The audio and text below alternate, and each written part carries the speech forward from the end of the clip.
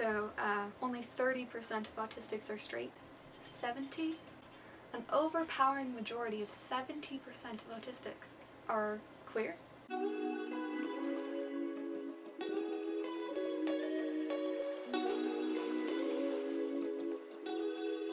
Hello lovely humans, welcome to this space on the internet.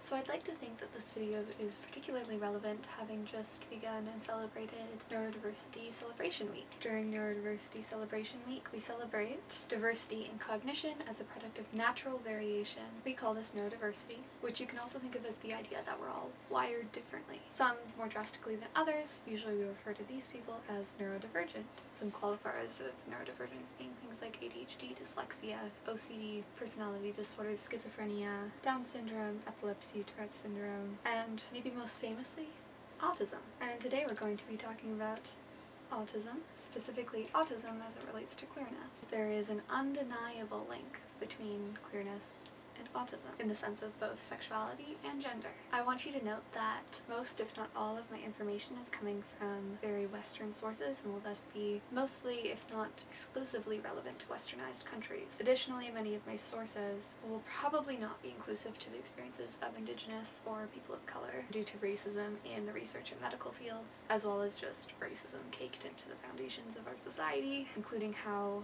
whitewashed media understands autism and queerness. And with that, I encourage anyone, and by anyone I mean people who are specifically impacted by this, as in BIPOC people, to correct me or add information in the comments for anything I say that seems to be lacking in nuance as it comes to any minorities, but particularly racial minorities. I clearly I'm not able to comment on the experiences of Indigenous and people of color. That would be entirely inappropriate, and I do encourage you watching to seek out BIPOC creators to learn more about their experiences and also just to support their content. With that said, let's learn about autism and queerness. So we're going to start off with some context.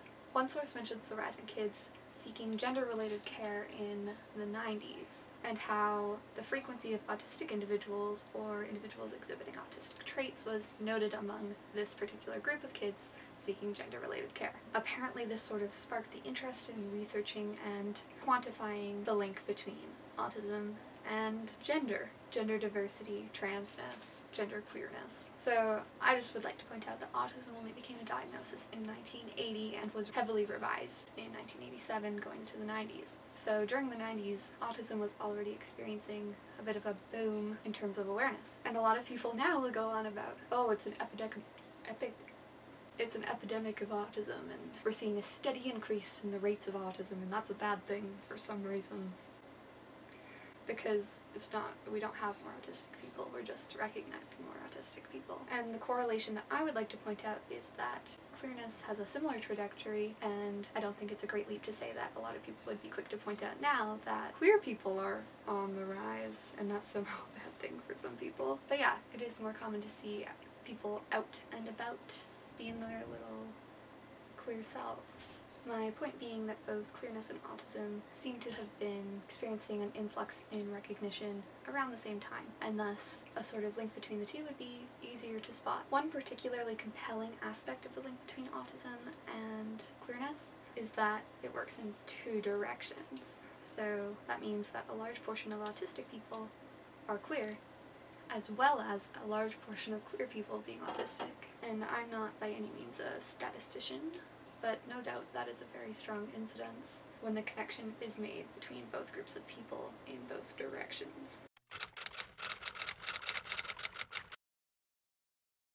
So, queerness in autistic people. How common is queerness in autistic people? There are actually a number of studies that investigate this, especially as it relates to gender identity, or they like to call it gender diversity, which is actually sort of a sweet term. I like it. In one study, 15% of autistic adults in the Netherlands identified as trans or non-binary, compared to just less than 5% of the general population. Another study run in the US surveyed autistic adults and adolescents. 6.5% of autistic adolescents and 11.4% of autistic adults said that they wished to be the gender opposite to that which they were assigned at birth. Only 3 to 5% of the general or generally not autistic population said the same. Apparently this study also found that a higher indication of autistic traits was correlated with a higher likelihood of gender diversity. This link has been discovered across multiple studies, actually, seemingly regardless of an actual diagnosis of autism, as the correlation has been made with demonstrating autistic traits as well as having a diagnosis with autism. I'd like to note that this study had a much higher rate of male than female participants, 469 assigned boys and only 104 assigned girls in the adolescent group, and 616 assigned males and only 191 assigned females in the adult group.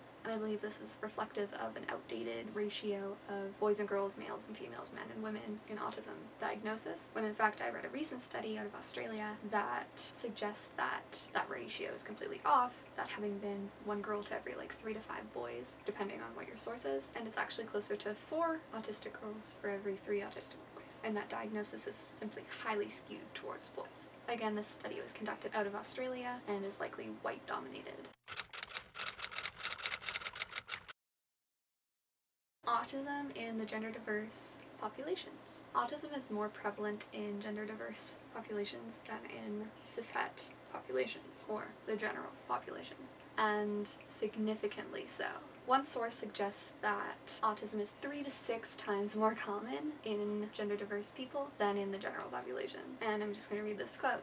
A 2018 Australian survey of transgender adolescents and young adults found that 22.5% had been diagnosed with autism, compared to 2.5% of all Australians. 22.5% of these surveyed transgender adolescents, these transgender teens, had been diagnosed with autism, compared to 2.5% of the general Australian population. And, reportedly, gender clinicians and researchers, autism clinicians and researchers, and key stakeholders including autistic and autistic transgender self-advocates support the link between gender diversity and autism, some estimating that between 6 and 25.5% of gender diverse people are autistic. That's up to 1 in 4. This particular study emphasizes the compelling nature of the 19 empirical studies available at the time, 7 of which were based on an autism diagnosis as opposed to simply autism traits, which dismantled the argument that the link between autistic traits and queerness wasn't to be trusted because the tools that measured these autistic traits could be indicative of other mental or developmental disorders other than autism. So it seems that both autism diagnoses and autistic traits are both heavily associated with gender diversity, whether that be dysphoria specifically, or as they like to say, gender diversity. Sexuality and autism. It's not just a link to gender. Sexuality is also noted to be more varied among autistics than allistics. I'm going to read this part because honestly, to me, it just seems so awesome. Only 30% of autistic people in a 2018 study identified as heterosexual, compared to 70% of neurotypical participants. And although half of 247 autistic women in a 2020 study identified as cisgender, just 8% reported being exclusively heterosexual. So only 30% of autistics are straight. 70? An overpowering majority of 70% of autistics are queer. I think that's amazing. Now let's address some intersectionality. Many sources are quick to point out that as disabled people, we are less likely to receive adequate sex education, particularly that which includes LGBTQ+ information. But in a qualitative summary, autistic people are also less likely to abide by social norms, and thus some people claim that we are more likely to express our true, authentic gender identity. One source notes that autistic people can be denied or brushed off when it comes to seeking gender-related care, whether that be gender-affirming medical interventions or psychotherapy related to their gender identity. Though it seems safe to assume that autistics are more likely to experience medical negligence, gaslighting, trauma in general, this experience is likely inflated drastically when you are also of a racial minority. Given that queerness and autism intersect heavily, it's also important to keep up to date and to alter our current methods of screening for, identifying, diagnosing, and providing support for autistic individuals who are also queer, in the same way that we should be refining these tools to support autistic girls and women. In my reading, I came across a point that I'm going to read to you because it really jumped out at me. Clinicians should be aware that autistic people may present their gender identity differently than neurotypical people do. Some autistic people who transition from one gender to another are not aware of how they need to change their social cues, such as how they dress, if they want to clearly communicate their gender identity to others. Clinicians can help autistic people navigate these transitions to ensure that they have the same access to gender-affirming medical care that neurotypical people have. And this is just really weird to me. Why do autistic people need to transition neurotypically? Of course, like, if they've expressed a desire to pass in a particular way, I think it's okay for people to point out to them how that is likely going to happen, but passing isn't everybody's goal. Passing is actually pretty irrelevant in many circumstances. So if we don't feel the need to pass a particular way and are happy with our gender presentation and our internal sense of identity, let us be, maybe? Let us transition autistically and maybe try to alter your view of what trans looks like to include autistic people, as opposed to shoving autistic people into your preconceived view of what trans looks like. That's all I have for you in this video. Are you queer and autistic? Do you have friends who are? Do you have people in your life who are? Do you observe this intersectionality in your daily life at all? I'd love to hear about anything you have to say in the comments. Farewell, lovely humans. See you next time in this space on the internet. Love you. Bye.